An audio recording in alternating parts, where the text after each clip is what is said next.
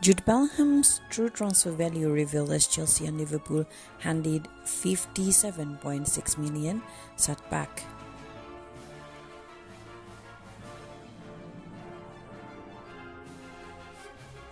Jude Bellingham continues to be linked with a permanent move to the Premier League, with both Chelsea and Liverpool interested. Kante and Jorginho's last-term futures at Stamford Bridge remain uncertain. With that in mind, Graham Potter could be looking for long-term replacements to shape his new look Blues midfielder. Jurgen Klopp's side are in a similar position though, especially considering how the likes of Thiago Alcantara and Fabinho have been impacted by injuries in recent months.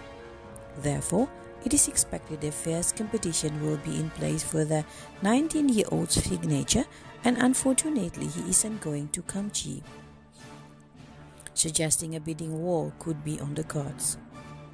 It's rumoured that Dortmund already value him at more than £100 million, so a mammoth fee will be required to persuade the Bundesliga giants to sell.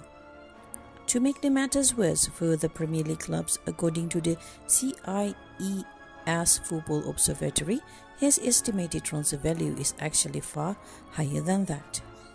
The econometric system estimates that Bellingham is worth between €150 million to €200 million, or about £130.4 million to £174 million. In June, he was valued at €133.7 million, meaning at the top estimate there has been more than a £57 million increase in valuation over the past few months. Plus, it looks as though he is all but guaranteed to make Gareth Southgate's Three Lions World Cup squad, and quality performances on the biggest stage may inflate his value that little bit more. One positive thing as far as the English club are concerned is that Bellingham is likely to be open to a return to his homeland. Unless the talented youngster agrees on new terms with Dortmund before next summer rolls around, he will go into the next transfer market with 2 years left to run on his contract.